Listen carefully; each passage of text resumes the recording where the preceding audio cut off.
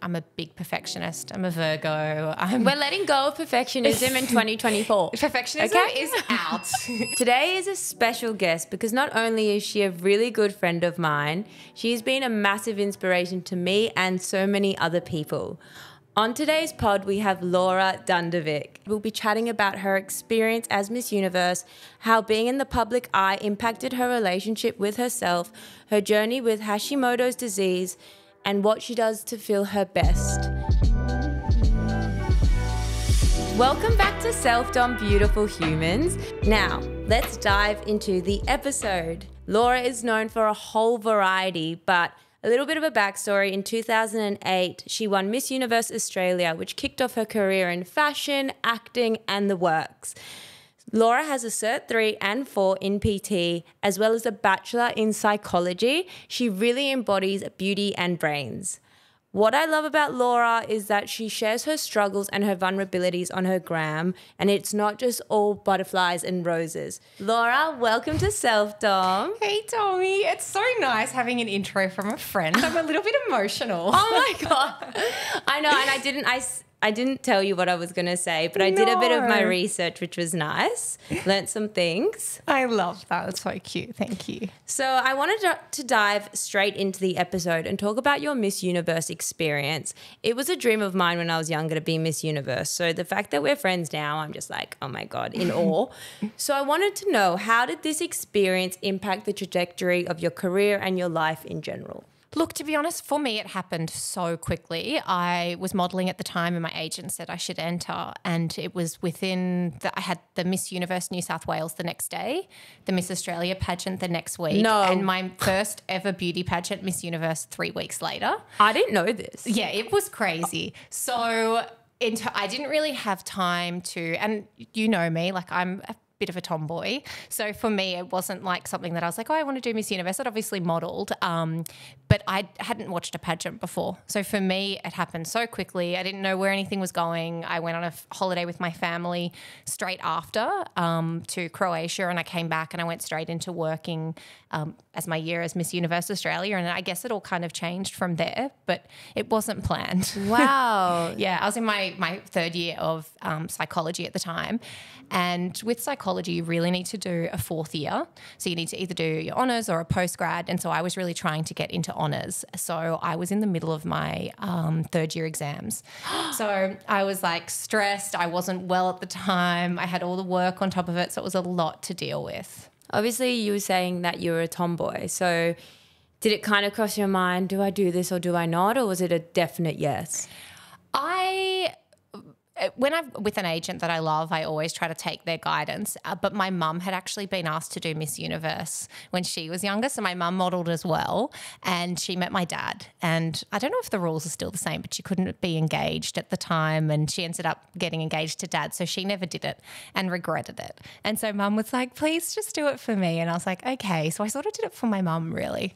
And do you feel like that Miss Universe experience kind of jump-started your career? Are you grateful that you did it? Yeah, definitely. I mean, it's one of those things where I guess my life could have gone in two completely different paths.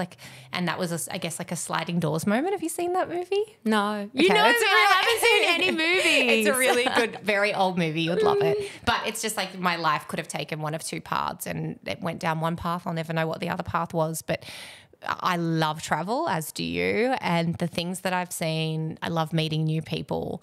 I remember when I was young, I changed schools and mum was worried about all of us kids, and I walked in and I was like, oh my gosh, all new friends. And I've always been that person that loves meeting new people, and I get to do that constantly, and I get to travel, and that for me has been the biggest blessing. So I love it.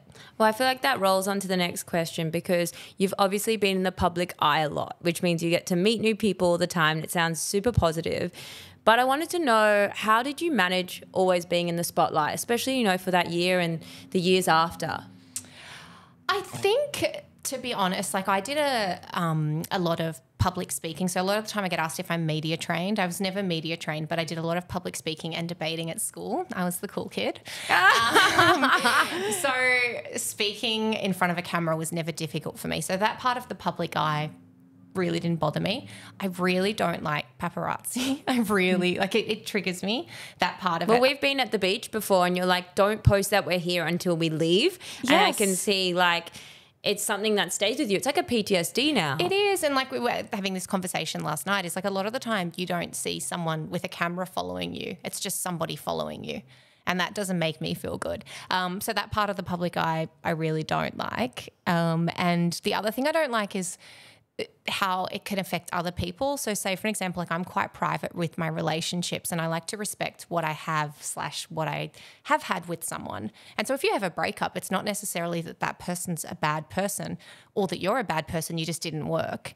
And sometimes you'll have a breakup and I'm not even finished processing the emotions and I've got my phone blowing off because 20 people have read about it online and they're asking if you're okay or what happened or, you know, and the article will always sort of have like a lean to it of like Laura dumps or Laura gets dumped or, and that part of it, I don't want to hurt someone and I don't like that. Yeah, I totally understand that. I feel like you've dealt with it amazingly and I wanted to kind of see if your psychology degree, do you feel like having that experience in psychology has helped you in ways of managing being in the public eye or judgment or whatever it may be? I definitely think it helped me in a sense of, I mean, when I did Miss Universe, I look at myself and I was like, I was a baby. So a lot of it's been growing, but I think having that like psychological awareness has helped me definitely navigate through all of that.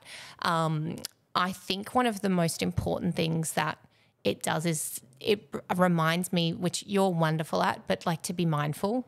And it's very easy with, especially me I'm a big perfectionist. I'm a Virgo. We're letting go of perfectionism in 2024. Perfectionism is out.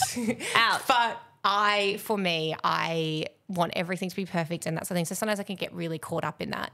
And I remember the whole Miss Universe process. I mean, I'm away with 80 different girls from all these different countries and I'm there focusing on, what's going here and am I going to do well or whatnot? And I'm like, when will I ever experience this again?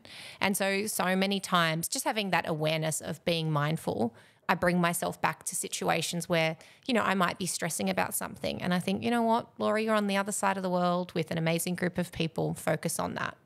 And so that I think that's definitely been really important. And then just a lot of my knowledge about, I remember my first ever psychology lesson, we learnt that our brain is a storyteller.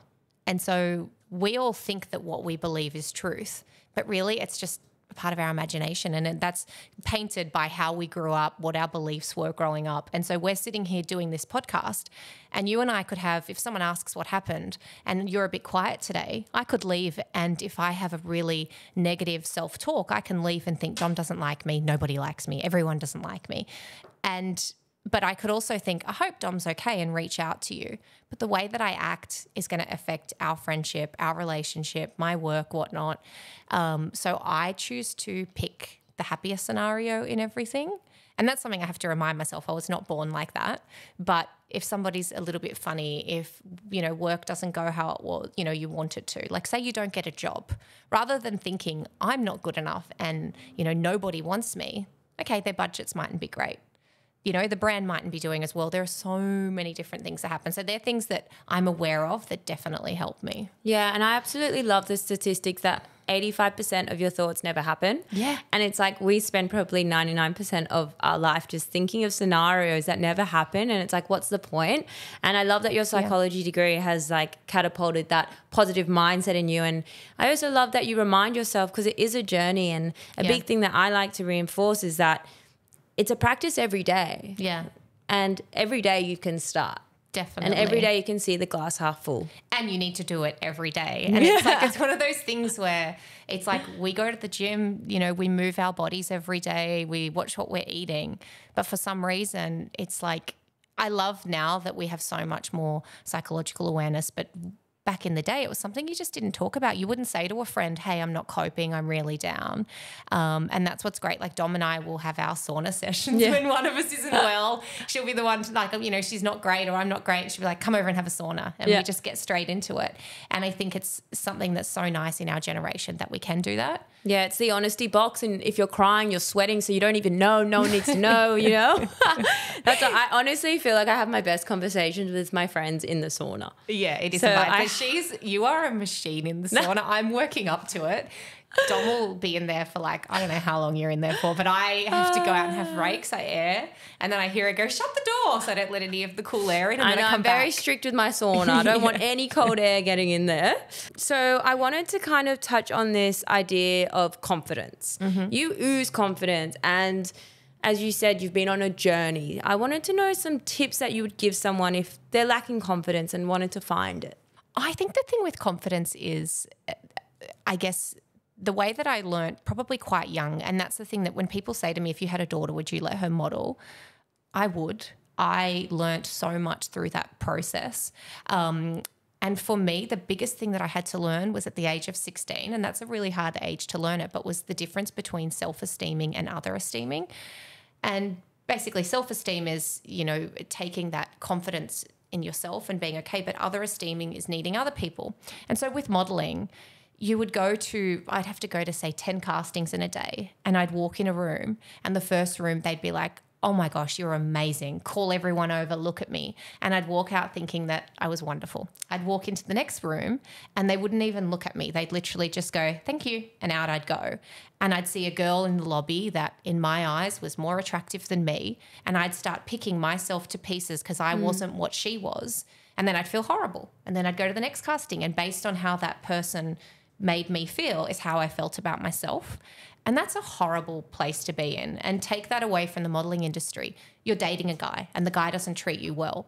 That's nothing to say about your worth. And so for me, I place a lot of importance. Like other people, I'm like, if I'm a tree, I'm solid. Other people's comments and opinions do not affect me. How I feel about myself is most important.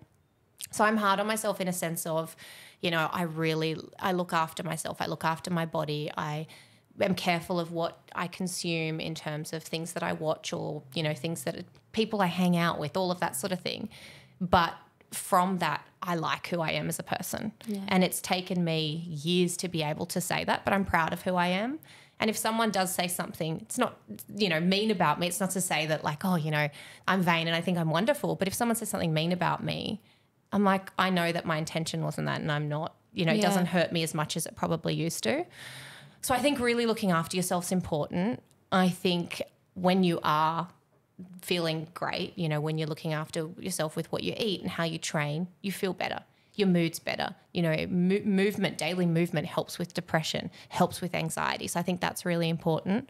I think the other thing is just reminding yourself that this is all our first time on this planet. We're all learning, we're all growing. And I remind myself of that daily. Like nobody grew up and was really successful in what they did or got it right the first time. I love making mistakes. I love growing. And I think the people that I surround myself with are people that inspire me. Every single one of my friends I learn from in some area of my life.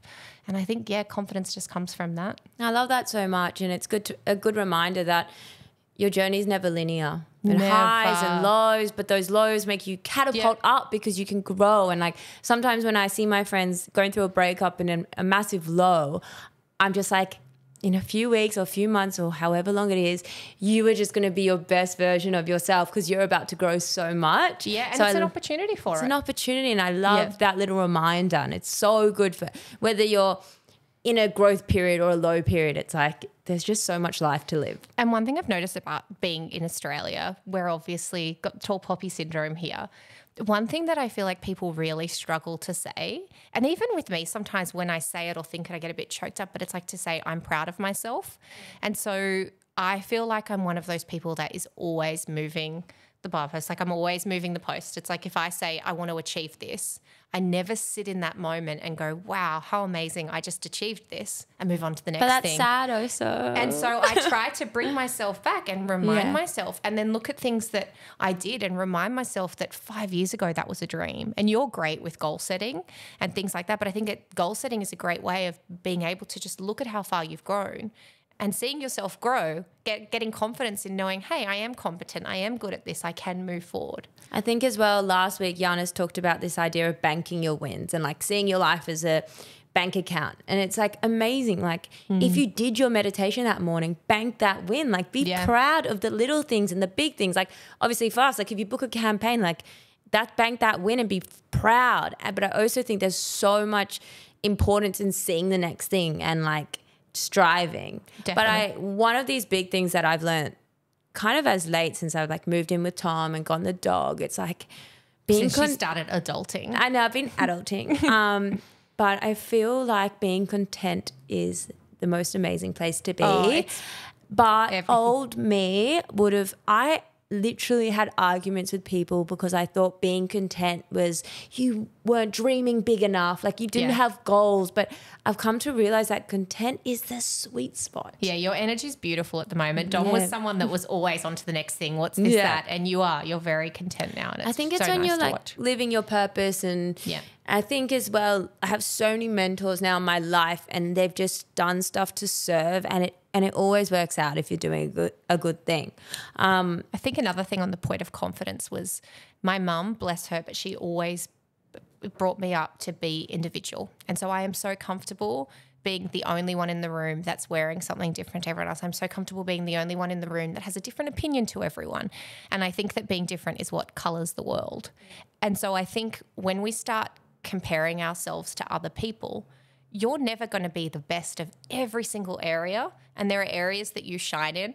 And so learning to go, you know what, like I'm really, really athletic or I'm a really, really good cook and being proud of that and, you know, leaning into that and going, this is something about me that I can celebrate instead of focusing on everything you don't have. Because if you're constantly doing that, constantly going to be letting yourself down. There are things that I'm better than you at. There are things that you're better than me at. That's life. And I think I love that as well because it's learning that there's unlimited success in this world. So like if someone else succeeds, it doesn't take away any success from you. It's like be excited for everyone around you. And I think that comes as an inspiration. Use it as an inspiration and like celebrate with them. Yeah. And I think there's not enough of that around. And I think when you're talking about comparison, that sort of idea of just like celebrating your friends, celebrating your family, celebrating everyone is so important. And that energy you put out will come back to you. So it's like you're celebrating your friends, then they're going to celebrate you. And then you feel better about yourself. And it's just this big, and also, nice, happy little circle that we can both be in. But if you're sitting in your room going, hate that person got that job, well, then you're manifesting negativity in your life and you get on this negative flow state. So, yeah, I really loved all those tips. I definitely think anyone can take them on. I can talk. I just threw about 20 at you. Yeah, I love him. Well, you were mentioning before training, eating, all these things are really important to you. That's why it was kind of a shock to me when you opened up to me about having Hashimoto's disease. I wanted to ask you, how did you find out you had this? Like, what's the journey with it been? Just the first part about the shock of it, for me, it was I have my whole mantra in life is like we have one life, one body. I treat my body like a temple, as you know, like I really look after myself. She like never drinks alcohol. Like she literally is the epitome of health. And so when I did get diagnosed, I was pretty upset because I just thought like, it's not fair. Like, you know, I don't know what I'm doing. And it was this sense of, I guess I've got a science background. So I always think there's a reason for everything and you can fix everything. And I was sitting there and I was just trying to look for a reason or an answer. And it was quite hard. But the way that I got diagnosed, and with a lot of people with autoimmune diseases, is it's quite a long process. And I'm very, very in tune with my body. And I started noticing changes very early on. And I would go and see doctors and they would sort of tell me, no, you're fine. And a lot of the symptoms of Hashimoto's can just be normal life symptoms to some people. They're just a little bit more extreme. So when you go to a doctor and you say, I'm really tired, well, everyone's tired. You know, how do you measure something like that? And so I basically fatigue was my big issue a long time ago. But I've also got a genetic disorder. So everything that I have causes fatigue. So it's kind of hard to know what's bad. But there was a period of time where I could literally stay awake for 2 hours and I'd need to sleep again and I'd nap and then I'd get back up again. But all of those little issues started. And then if I had have dealt with this the way that I would, if I had the knowledge back then, I probably would have made a lot of changes in my life 10 years ago or however long ago it was. They picked up that my body had a lot of inflammation. But in Western medicine, they sort of wait for you to get that inflammation to cause an autoimmune disease and then they treat that disease. So there's probably changes I could have made back then, but I was like, okay, great. Well, I've got all this inflammation in my body, but I'm still healthy. And then over the last 3 years, the changes just started going like this. And I'll get emotional, but I was quite emotional because I felt like I had, I guess, no control over my own body. And with autoimmune, you really need to become, and with any condition or anything with your body, you know your body better than anyone else. You need to become your own health advocate. You need to be there at the doctors. And so the number of doctors and specialists that I saw, the amount of money that I spent before I got diagnosed with Hashimoto's is just, so basically had all these changes happening in my body. Like I put on 5 kilos basically overnight. And because I'm tall, I hold it well or whatnot, but I'd go to the doctors and I'd be like, things like this are happening. I am so tired. And with Hashimoto's, if it's not treated, it can kill you. Wow. So it's something that you do need to get on top of. A lot of people, their hair starts falling out. Their skin starts becoming, and you look in the mirror and you're like, something's not right. Especially with what you do. But to a doctor or even to a friend, if you say, hey, my hair's a bit thin, they're not going to see that. And so, then I ended up getting diagnosed with it. And then the next step is trying to get medication right. And I can say, that's probably why I'm emotional, but in the last month, and I said to you even today when I saw you, I'm finally me after like 3 solid years. Yeah, and I can't even imagine, like, especially as we were talking about your career and being in the spotlight and like, having to, like, you are your brand. Yeah. So it's really hard when those symptoms start happening and like how you view yourself. I'm sure it was 100%. difficult. And one of the side effects of Hashimoto's is actually anxiety, because your heart, everything's racing. Because basically it just slows down. It slows down your metabolism and basically your whole body's just struggling.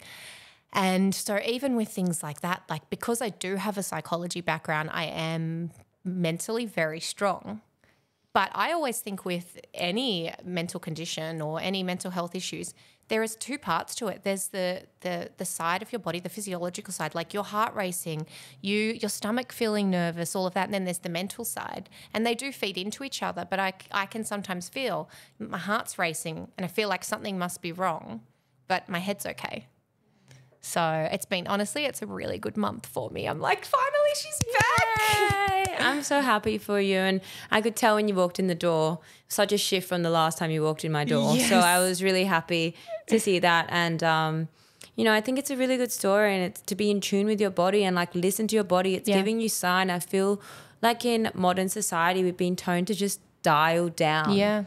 Like symptoms are information. Well, it's like you've got a headache, mask it.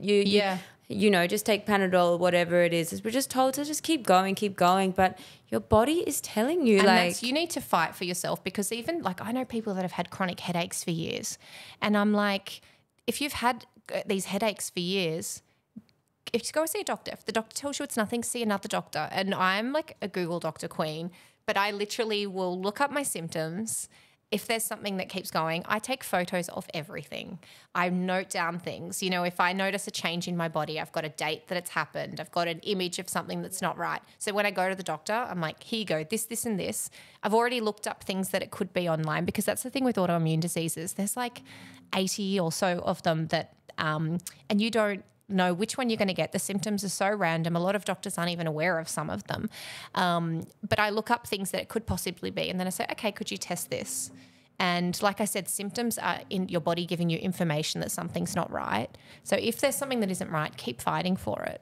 Have you seen a naturopath about this? Yeah, so I have seen every health professional you could possibly see, but I've now got a new doctor, and she's working on basically everything. Amazing. So, and that's the thing with autoimmune. You can kind of, I'm attacking it from all around, and that's why I think I'm feeling good. Yeah, I think having like a functional doctor and someone who's looking at, obviously you need prescription and things like that for what you have. Yeah. But I think the natural remedies are amazing tools as well. So it's good to know that you're going through anything, every doctor, whatever you can. Attacking it from every way. I do not want to look at your bank account.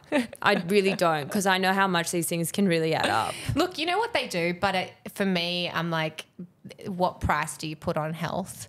And my thing is always the earlier you attack something, the better it is. Absolutely. You know, I'm not in hospital. I'm not having to deal with those sort of medical bills. And yes, it's a bit much here, but in the long run, it'll pay itself off. Absolutely. I love that mindset. I wanted to kind of touch on your diet since getting diagnosed. We were kind of talking about how we're both gluten-free and dairy-free now. I know personally that me having this style of eating comes with a bit of judgment. Yeah. But I'm so well aware of myself, and I see now how everyone eating processed sugar, ultra-processed food, refined sugar, drinking all the time. I'm like, we've actually gone so far back of how we're meant to eat. So the judgment doesn't hit me anymore. But how about you? How are ways that you combat that? Look, I am about 1 month now, gluten and dairy free. I haven't been told that I have to do it forever. The doctors just got me trying it. I was petrified. I am a European girl. I love my food. I love my pasta. It doesn't mean you can't have it. And me and gluten were friends. Like I don't have gluten were friends. I don't have bloating. I didn't have those sort of symptoms. But obviously when you have autoimmune, something ain't working and you've got to work out what your trigger is. So we're trying that at the moment. And I will say it is something I've been petrified of, and it is not hard. At home, I have no issues at all. It stops me from cutting corners. It's just, basically I can eat anything. I just have to make it. And there's great places you can go to and you can get all your different ingredients, but it's like, say something like a cake. I can still have a cake. Acai, no issues. Love that for me. If I had to give up acai, I probably would not. And to be honest, like gluten-free granola and acai actually slaps because it's got more nuts and seeds. It's like better protein, helps with the glucose spikes. But even in saying that, it's like with anything, you just got to find a brand of something that you like. So that's been okay. I will say judgment-wise, I struggle a lot being like I was quite thin growing up. And, a lot of the time people will comment on what you eat.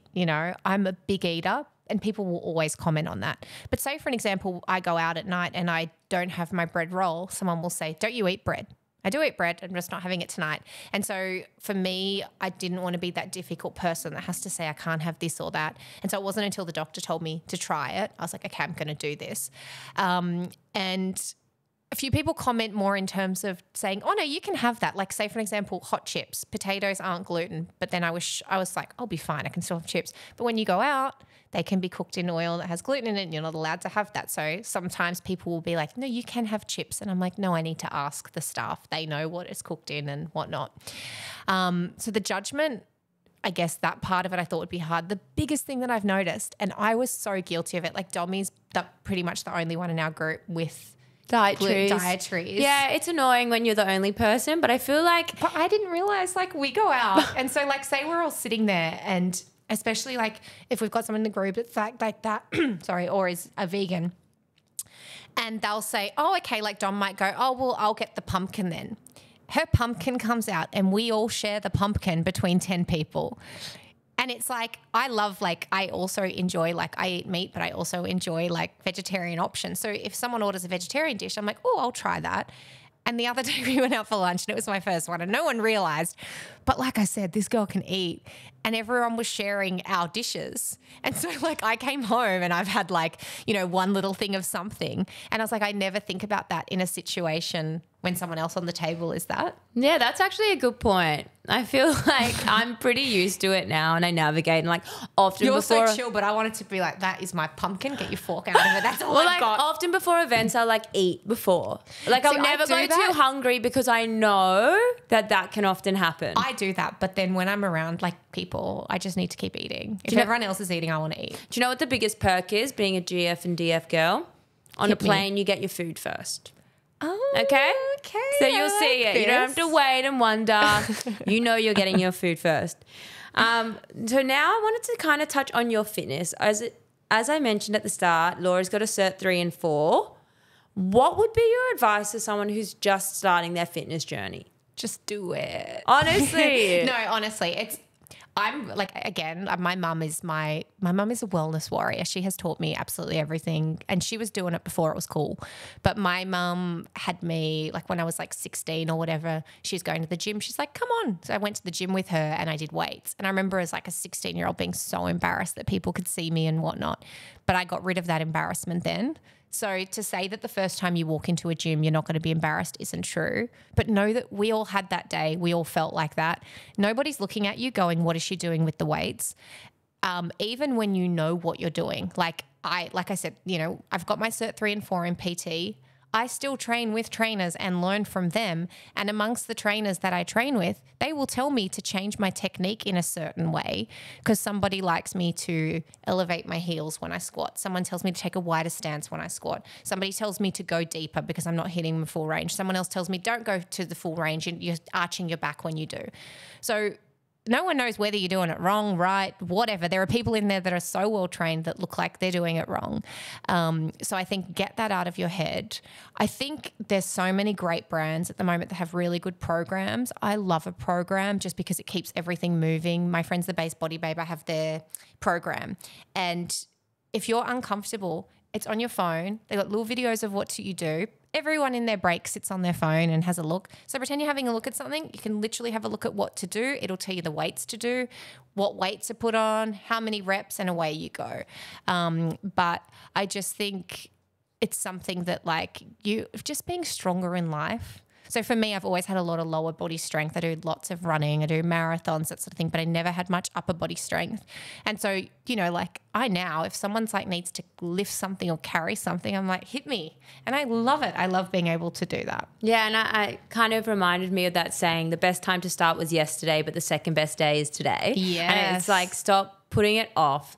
And one of the tips I love is just that idea of just do it. So whether you go to the gym and you walk on the treadmill for 5 minutes. Do that till you get comfortable. But after 5 minutes, you're probably like, oh, maybe I'll go do 5 minutes on the floor and do some abs and then you've done a workout. So you probably want to nourish yourself properly because you're like, it's don't want to make it a waste. Yeah, it's a good flow-on effect. And that's the thing that you could, something simple like a treadmill, go and walk on the treadmill and get used to being in the space. Move to body weight exercises. Then you can move to weighted things. There's classes. Like there's so many things out there that you can do. And we're all different. All of our bodies are different. All of our cardio levels are different. All of our strength levels are different. You'll find an area in that you thrive in and it'll feel, easy. So we both just say, just do it. Yeah. And I think that a big thing as well is surround yourself with people that have that mindset. All of my friends, like they're quite healthy. And so like even with us, like we don't really go for dinner. We go for a walk. We have a sahi. We have a sauna. Like it's like when you're around people like that and your lifestyles are that, you end up doing more training than you thought you were going to because you've already trained for the day and someone goes, do you want to go for a walk? And you're like, oh, yeah, let's go for a walk. Well, yeah, I feel like it kind of comes with age, which is really nice. That's like one of the things I've realized when it comes to making plans with people. I'm so happy just going for a walk. Like it doesn't have to always be alcohol to give me liquid confidence and talk to people, X, Y, Z. So, and if you are someone who doesn't have a group of healthy people around you, maybe join a run club, Pilates. I've made so many friends at Pilates. Like literally, it's crazy. When I walk in there, it's family to me. Well, that's like I've done like a lot of moving, and I lived in France for a little bit. I lived in Melbourne. I lived in Queensland, and all of my friends came from a gym. 100, it's the and best I got place. so good because it's hard to make friends when you're older. And literally you go to the gym and then everyone's working out and then someone goes, oh, should we go get a smoothie after? Yeah. And then next thing you're hanging out with a group of people and, it just goes from there. And that's what I mean. Like once you start looking after yourself, you meet beautiful people and there's so many benefits. Your mind is more clear. Like everything flows on from that. So yeah, just move. I wanted to kind of touch on what are your favorite post-workout snacks because you post a lot of like yummy bowls with nut butters and things. Like you're so inspirational when it comes to the kitchen. What's your favorite pre-workout and post-workout? Well, I don't like to train on an empty stomach. I get like nauseous if I do. So I eat quite a lot before I train. Don't know that that's recommended for everybody, but it's what works for me. I think that's a good tip as well. Like it's super bio-individual. Like I've Yes. started just having half a banana before I train because Yeah. I cannot train with a lot in my belly. Like if I'm jumping rope and I can feel food in my stomach, I'm like, ugh. So I do Common Ground Run Club on a Saturday morning, and before that, because that starts quite early for me, I'm not an early riser like this lady over here. Because of that, I'll have a banana, and a banana is great, perfect for a pre-workout. But for all my other training, I usually have protein oats with berries and honey and You can't whatnot have on it. oats anymore. I can. Oh. I've got a gluten-tested lady. It's funny. I was at these markets one day and I was trying these amazing nut butters. Like, I'm telling you, next level. Oh, I can't even. They've got like a Nutella spread. And the girl was like, you actually went to my school. So she's got a company called the Whole Foods Refillery, and they have gluten-tested oats. They've got like Wow. everything. So that's, yeah, I can't be without I was going to say that would be the one thing for you because I always see you having your oats. I know. I've had to switch up my protein. So For vegan. Yep, vegan. Are you doing a pea protein or? I'm doing, so I love Bear Blends. Same. Yeah. And so I've got their one now, but we'll look to see how we go on my journey. And post-workout? Post-workout, it just depends really. A smoothie's great. I like to get protein, like 30 grams of protein into me straight after a workout, ideally.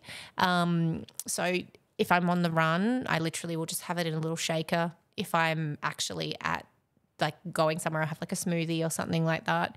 I'm really loving eggs at the moment. That's when you go off the dairy and the gluten, it's like eggs a lot. But I think I got salmonella a couple months ago, so I have not eaten eggs. Sorry to bring that up right now. I don't know if I want to say this on the podcast, but I was on set. I was on set for a job, right? And for breakfast, I got 3 eggs, avocado, tomato. And then for lunch, I got Cali press. And because the gluten-free bread's small, I thought I'd order 2 portions. So I got 4 pieces of bread, each with 2 eggs. And I only had 2 pieces of bread, but all the eggs. So that's 7 eggs in one day. Like gains, but also salmonella the next day. Anyway. Do you know what's funny about that is that I honestly, like, too much of a good thing ain't good for you. I haven't eaten them since. I had too many avocados in school. I used to have like a whole avocado every day. I have them. a whole avo every day still. As a little child, though, I don't think that's great. But me and my mum, we take the pip out. We put That's what I salt used and to do pepper with a spoon. Yeah, and must be a woke thing. And I got sick of too many avocados. I just had to have a little break, and then she was back again. You're back for sure. Yeah. Or maybe I'll get back on the eggs. Yeah. I just picture everyone picturing me with eggs and I'm like mortified. Anyway, I wanted to end the pod because you've obviously had so much, it sounds like you've had so much experience, obviously, with like Miss Universe, your autoimmune disease, confidence. What would be some advice you would have told your younger self? Stress less, honey. Oh, amen to that. Just enjoy life, and I feel like there's no better place than where you're at right now. And it's so easy to look and be like, oh, I wish that I was older and this was happening for me. Or to then look back and go, I wish I had have done this better or whatnot. And it's like, you're exactly where you're meant to be. Life is a journey. Ride it. I love that. Yeah. Well, Laura, you are so inspiring. So are I'm you, so my girl. grateful that you came on the pod. If you don't follow Laura, make sure you follow her at Laura Dundovic. I rap. Yeah. Yeah, she'll throw some weird shit up there. You might love it. You might hate it. No, I'm kidding. I love all your stuff. You're a powerhouse. Thank you so much for getting on the pod with me. A little reminder, if you can like the episode, share it, subscribe. It really means so much to me. At the moment, we've got double the amount of listeners as we do subscribers. So if you can just go and click follow, I'd be so, so grateful because I want to make this podcast as good as I can. And with that, I'll see you on the next episode.